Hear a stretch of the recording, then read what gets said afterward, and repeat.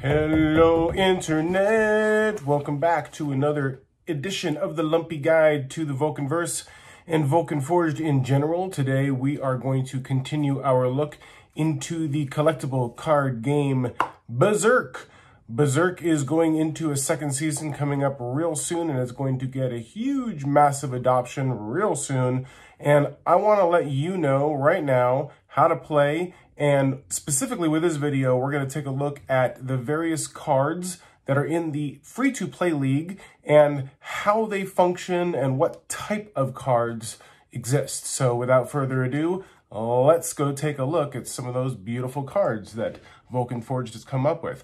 All right, the first ones we're going to look at are cards that specifically say no special abilities. Now, I really shouldn't have to tell you exactly what these cards do. They do nothing except for attack and defend. That does not mean that they're bad cards in any way. I use several of these cards. Well, not several. I use Helios quite a lot. He's quite a powerful card. It just means that they don't come with their own buffs, and that's okay. That's okay. Okay, we're going to continue on with the Lifesteal type of card. Zupa, the Impusa. Lifesteal is a really interesting technique and mechanic. Basically what happens is that whatever damage this character inflicts, it also receives that back in health. It's really quite interesting, and you can max out these cards and get them to be quite powerful. Next on the list is the Immortal card. This particular Immortal card is the current only Immortal card available in the set, and I happen to know that it has been altered a little bit since this graphic was given out. It has 1 attack and 6 damage point, which is maybe even more difficult of a card, as the card prevents your hero from being attacked while it's in play whatsoever. So you could bring this card out, you could stack it full of health, you could maybe even add an immune spell to this card, and that would make it quite powerful. All right, the next grouping of cards we're talking about is the heal cards. Again, only 1 card in the free-to-play league, the High Priest. This card is extremely helpful for certain type of decks. When you bring it onto the playing field, it gives you a little green arrow and asks you which card you would like to heal to its maximum potential. So you need to be careful about when you play it. You can't just play it without any other cards on board, otherwise you're just not making it to its full potential. Next is the Fortified group. Fortified is actually the free-to-play league is currently the only league that has a Fortified card, so that's kind of interesting. Fortified, this particular card, the Dryad's Heart, costs 6 lava to get on board. That takes a little while into the game to get it on board, which means the Fortified effect takes even longer to get going. Fortified increases the card's health by 1 per turn that it's on the board. So the longer you can keep this around, the harder it's going to be for the opponent to get rid of, especially if you can make this card a taunt or something like that, make them forced to attack your card. It's going to be really helpful for you. The Drunk and Confused set. The NFT free-to-play league only has this Confused card. The NFT league has a Drunk card.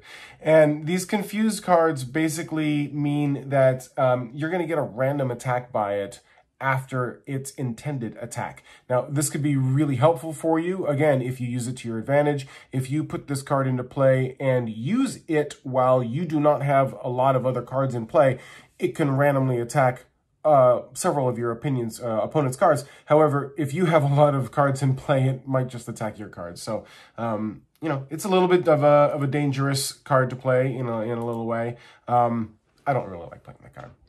All right, the Draw card is another card that I don't use in my decks. That's not to say that you shouldn't use it, and there might be a great strategy for it. I don't like using cards that reduce my hero's power, and that's exactly what this card does. It gets you 1 more card into your active hand, but it takes a 1 hit point damage to your hero. That's just too much of a cost for me, personally. The Curse card is actually really interesting, and it's a card I don't use a lot, but it's a card I hate to see in combat also.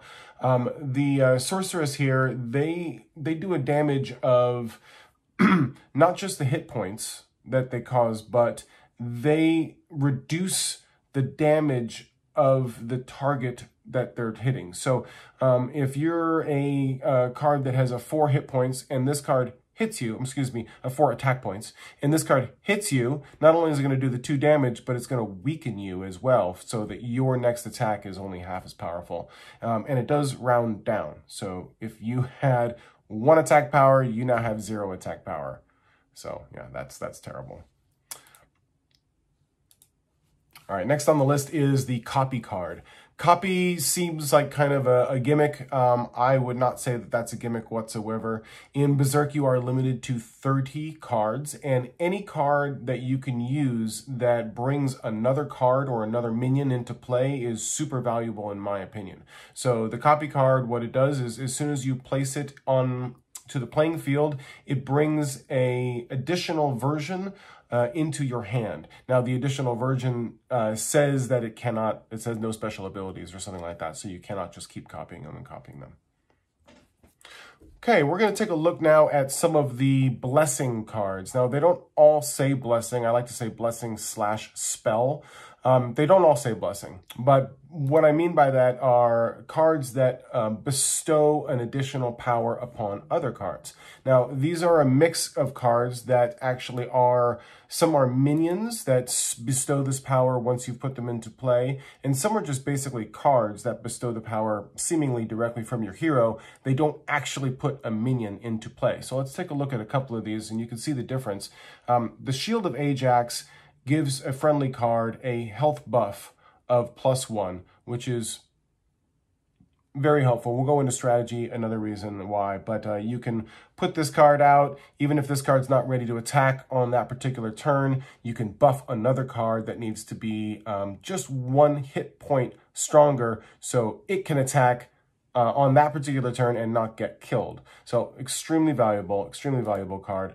The Spartan, also, the Blessing gives you a +1 attack bonus for any card you want, including itself, on that turn. So if you have a card that is just 1 attack point short of getting rid of yet another card of your opponent's plan, this card can help you just get right over the boost on that.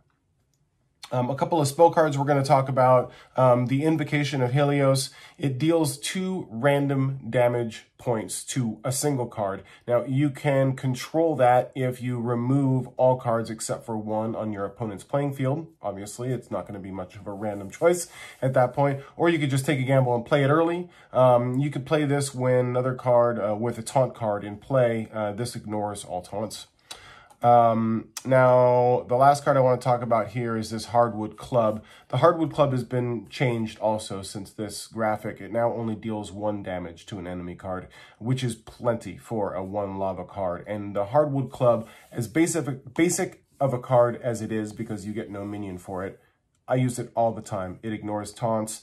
It does an amazing job of just getting rid of that 1 card that's lingering around, and you don't have to spend a minion of your own to attack it. So it's a really, really useful card. Okay, let's talk about the Rage cards. I build whole decks around Rage cards.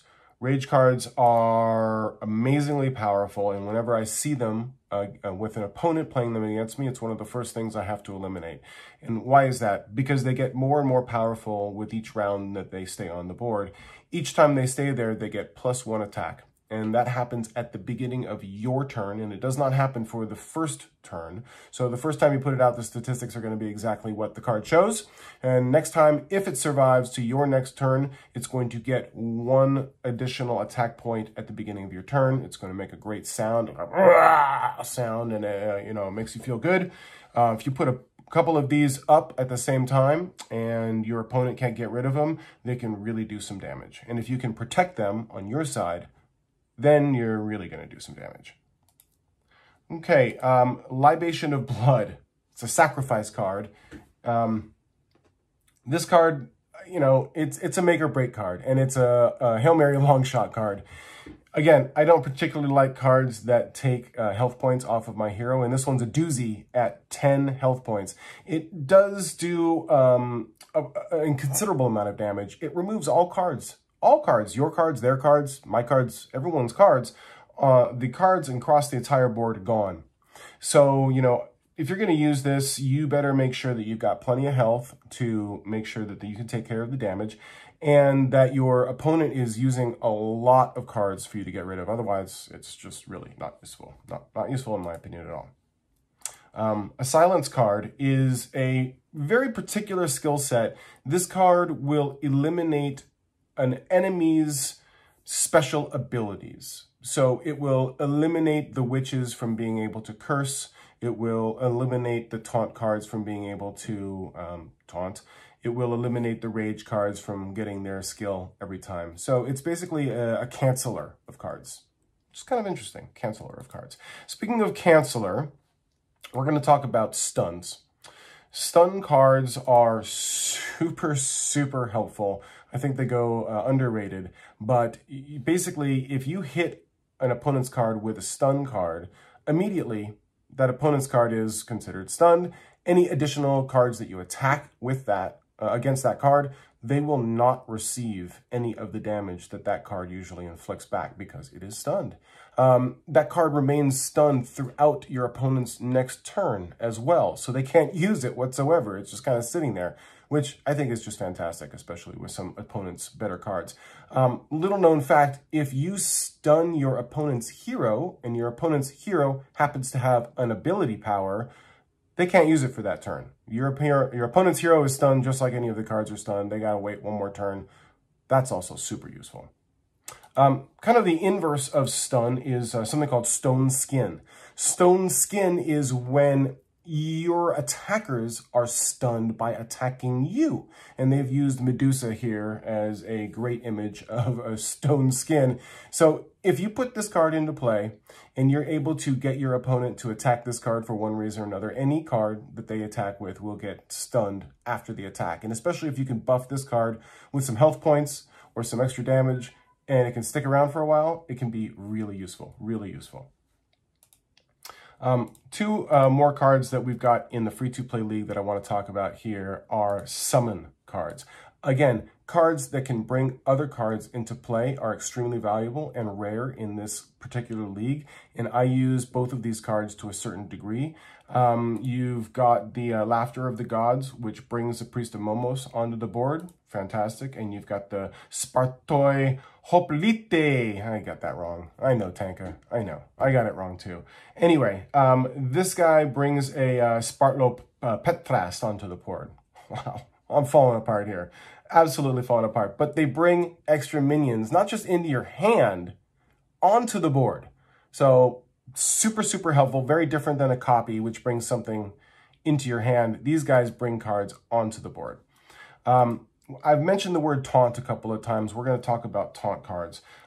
We've got a couple of taunt cards in the free-to-play league, and the big thing about taunt cards is once they're on the board, your opponent is forced to attack taunt cards first. So you can kind of direct the flow of your opponent's attack. And, you know, if your opponent's just sitting there with a couple of great cards waiting to attack, at the last point, you can throw up a couple of taunt cards and say, your turn, and their turn is not screwed, but they have to waste a bunch of time and energy getting rid of your taunt cards before they can follow through with your plan. It's kind of like, you know, you're putting things off for one more turn, and maybe you got something up your sleeve, and maybe you're trying to protect another card. Maybe you got a rage card up there that you don't want them getting rid of, so you throw a taunt card, or even two taunt cards up there, so your rage card can stay one more turn and get an extra health, or I'm sorry, an extra attack point.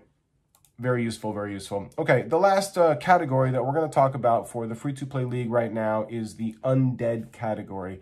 Undead is a extremely, extremely helpful characteristic. They've got two of these cards, right? They've got the Spartoi Peltast, and they've got this Hypernor of the Spartoi. They all kind of work together in this undead theme.